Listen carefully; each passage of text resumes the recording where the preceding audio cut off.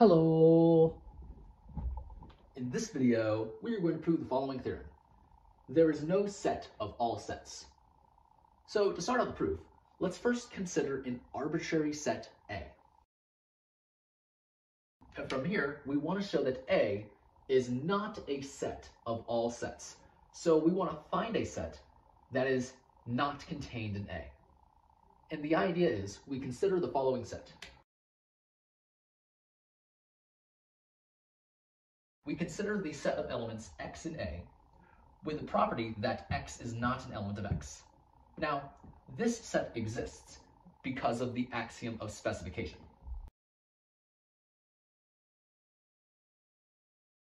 And this is really an axiom schema, but this is fine. So the claim is that B is not an element of A. And to see why, assume for a contradiction, we instead have that B is an element of A. From here, we are going to reach a contradiction by considering two cases. Either B is an element of B, or B is not an element of B. In either case, we're going to reach a contradiction. Let's first consider the case B is an element of B. Well then, by definition of B, since B is an element of B, what that means is, if we take x to be B, then we have B is an element of A with the property that B is not an element of B. And so we have B is an element of B and B is not an element of B, but that's a contradiction.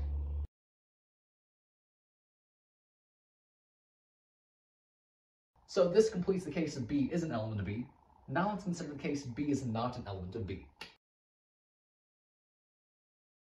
Well, since we're assuming B is an element of A, well then we have B is an element of A and B is not an element of B.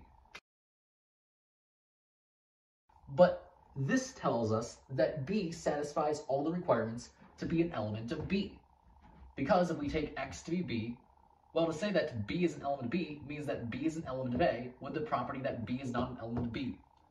But B satisfies precisely those properties, and therefore B must be an element of B.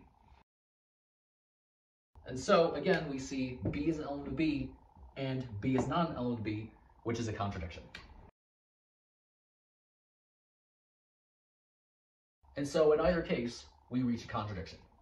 Our assumption that B is an element of A led us to a contradiction, so we must instead have that B is not an element of A.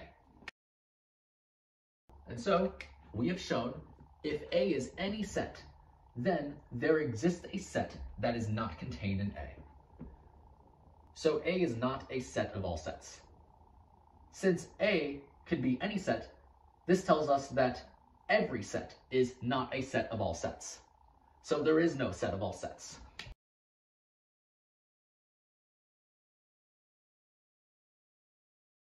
And so this completes the proof. And so yeah, that's pretty much it for this video.